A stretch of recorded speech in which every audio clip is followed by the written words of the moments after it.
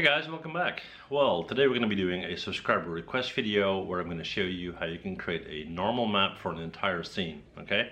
So what we're going to do is we're going to create a low poly street with high poly detail. Here we go. Alright guys, let's get started. So we're going to start with our high poly. For that we're going to take a polygon plane. We're going to hit R to scale that out. I'll just hit F to zoom in so we can see it a bit better. And we're just going to do a small segment of an alley, right? But, you know, just to give you an idea of the process, okay? Now, what we're going to do is we're going to start with this as a flat floor reference so we know what we're working with. We're going to right-click, go to Edge, and I'm going to select these and these, all right? We're going to hit Control E to extrude, W to push up, like this. Maybe a bit less, and then G to repeat last command, and R to flare out, and we'll do a little bit of a curve situation, okay? And then G to repeat once again, and W to push up, and this is going to be our wall, right? Now again, keep in mind this is a section of an alley, right? Okay, so what we need to do here is, let's see, we'll keep this as a low poly for now, right? So I'm just going to keep that. I'm going to hit Control D to copy it, move it over, and we'll use that to create our high poly. So let's hide this guy, hit H, there we go. What we're going to do first is we're going to jump into our top view, come on, yep, and we're going to go into our modeling toolkit, take our multi-cut tool, and we're going to hold on Shift, and we're going to create something here, and something here, and try to get them basically pretty even. Of course, Q on your keyboard, right click, go to Edge, double click on that, hit W, and maybe slightly move it. Okay, so what's that for? Well, I'll show you in a second, but let's move them a little bit first. That's about right. I'll double click on that, and that's about right as well. So I'm going to double click on both of them. I'm going to go to edit mesh and bevel. Let's set that fraction to 0.02, maybe a bit more, 0.08. 0.05 is okay, right? So we're going to right click at a face. We're going to click and shift, double click, click and shift, double click, there you go. Control E to extrude and W to push down. Just a little bit, okay? Then we're going to go in and we're going to right click, go to edge, and we're going to click on these edges and go to edit mesh and bevel again. Let's go in and set that fraction and add some segments. Looks about right. And then if you want to be really precise about it, you should or could break up these individual concrete segments, the curb sections there if you like, and yeah, why not? Let's actually let's not do that. We're not going to go overboard, right? Okay, so we're good. So next we are going to go in and look at the bricks in the street. Okay, so first we're going to create one, and we're just going to focus on that for a sec here. Hit F to zoom in. Let's stretch that out till it's starting to look like something that would be good for this. Looks about right. We're going to take the edges here, and we're going to go to edit mesh and bevel, and then let's see, we'll do 2 there, it's fine, object mode, and then we're going to hit W and we're going to move that in here. Okay, I have to zoom in. It's way too big, of course. R to scale way down, and as always, proportions are really important. I have to zoom in. I think that looks about right. So we're going to hit E to rotate, hold down J, and we're going to rotate that 45 degrees. Okay, and then we're going to hit Control D to duplicate, W to move up, rotate that guy 45 degrees, but in opposite angle like this. We're going to W, and we're going to move these two together like this and be very precise about it.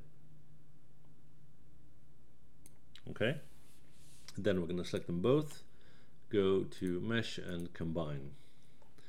Now then what we're going to do is we're going to move this over way over here.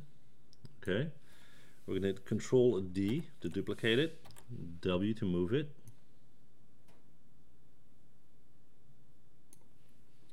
have to zoom in, and again be very precise.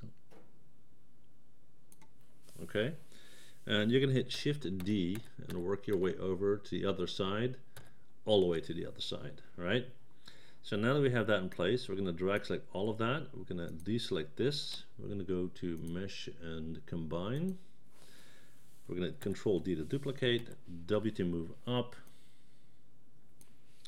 Have to zoom in to get this in very precise once again. Okay, and then you're going to hold Shift D and work your way all the way up until you have covered everything. And then what you can do is drag select this, Shift drag select that, hit Control D again and pull that down. And again, we need to make sure that we have a good fit here, so I'm going to go to mesh and combine. Now I can hit the insert key, move my pivot point way up here, hit the insert key again, and hit F to zoom in. And that should work, but we'll do it this way, it's fine. And let's bring that in, and again make sure we got a nice fit. Okay, so let's see what we got. Not bad. However, if we drag select all of this, let's do that and go to mesh and combine, you'll see that the floor surface is completely flat, which is something that's not normal. It should be a little bit bent. Okay, so we're going to select this guy, we're going to go to deform, non-linear, and bend, and let's see, we're going to rotate our bend handle, hit E to rotate, hold down J. Let's see if we're facing the right direction. So we're going to hit Control A to open up the attribute editor, go to the bend tab. Okay, there you go. Now this should be a very light curve. Have to zoom in for wireframe mode, and you don't want to go overboard on that. You don't want to do this, of course. You want it to be very slight. That looks about right, maybe a bit more. Okay, there we go. We're going to hit W, hang on, we're going to go to object mode, there we go. We're going to go to edit, delete by type history to get rid of that curve, and then we're going to raise that up just a little. Okay, looks good.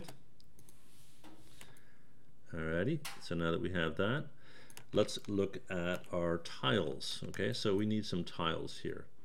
Now, what we're going to do is we're going to create another polygon cube, pull that in, R to scale down, F to zoom in, W to push up, push that down again, maybe a bit more than that.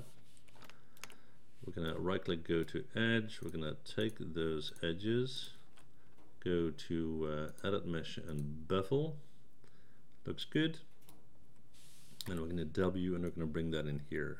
Okay, now for that we need to have a look. We're going to bring that in here, and we need to have a look whether our dimensions are okay, and they are, in my opinion, way too big right now, so we're going to bring that down to about there. Let me just have a look at the top here. Let's see, that would be 1, 2, maybe 3. Okay, so we'll see. All right, just trying to make sure that they're not too small. They seem a bit small. Okay, so what we'll do is we'll just hit Control D to duplicate it, and we'll try to make 2 of them fit. Okay, so I have to zoom in.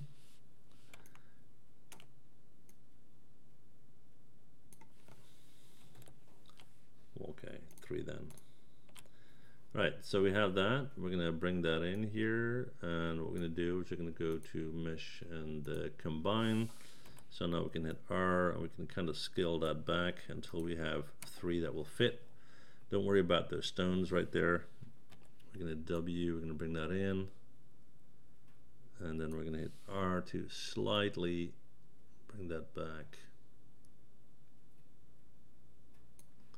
All right, and there you go.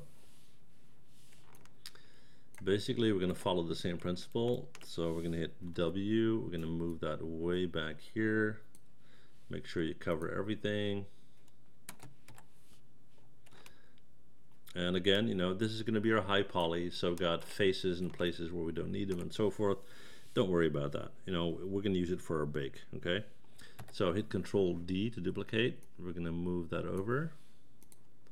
And let's see, from our top view, make sure we get a nice clean fit there. And then we're going to hit Shift D to work our way all the way up.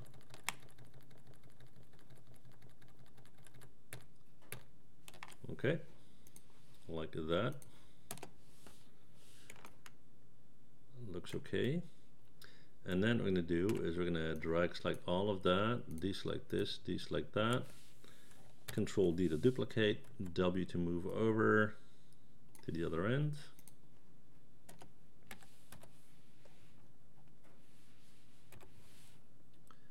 And let's see, where are we at?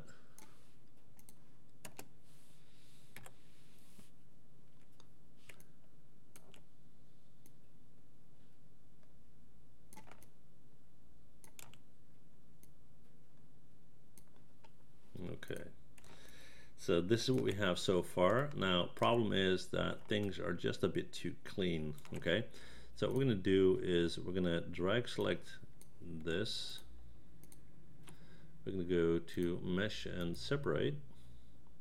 So now we can go in and we can tweak individual tiles after going to modify and center pivot, because you don't want to have them go off too much. Just want to break that surface here and there. Okay, so we'll maybe do one here. Go to modify center pivot. So when you look over that, you will notice that it's not, you know, perfectly straight, and that's what you want, right? Okay, so now that we have that, what we're going to do is we're going to take this thing, and we're going to go to mesh and combine. And like I said, a lot more you can do there, you know, kind of twist and so forth. You can take one of these bricks here, do the same thing, but right now we have that combined. So I'm going to go to display and show all. Okay, we're going to take our low poly, we're going to move this in, and let's see how close we still are and whether we need to do any or a lot of adjustments. That doesn't look too bad, maybe with the exception of the floor there. So if you go to vertex on this guy only, hang on, let me do that again. Vertex, come on, come on. Object mode, vertex, and there we go. All right, so I'm going to drag select these and then slightly bring them up, just so that our bake will work a bit better.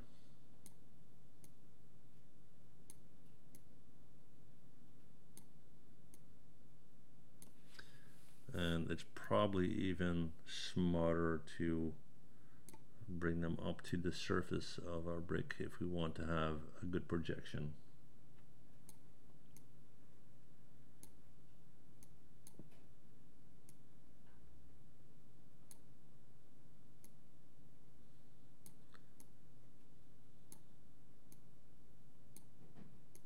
That looks pretty good. Right, and then maybe we need to go in and take those curves here and do a slight bevel on them. Okay, so we'll just get rid of this guy for a sec, hit H, go to edge,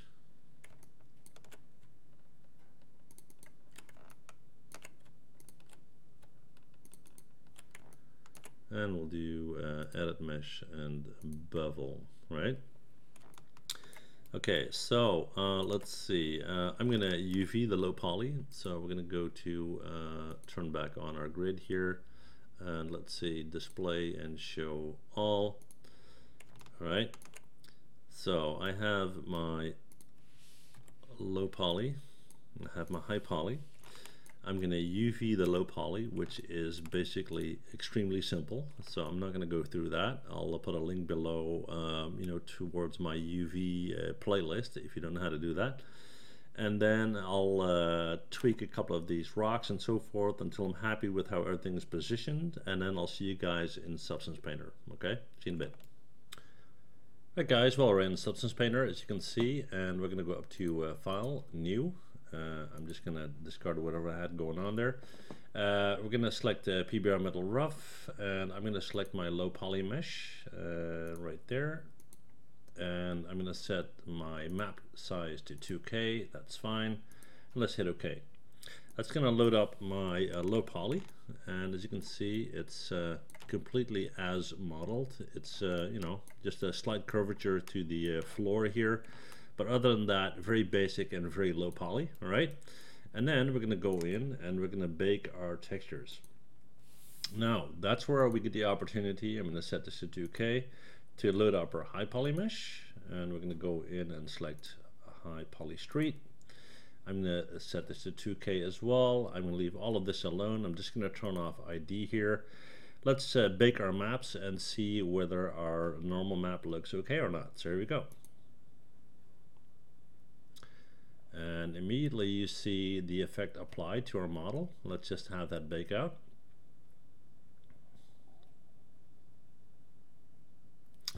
All right, so that turned out okay.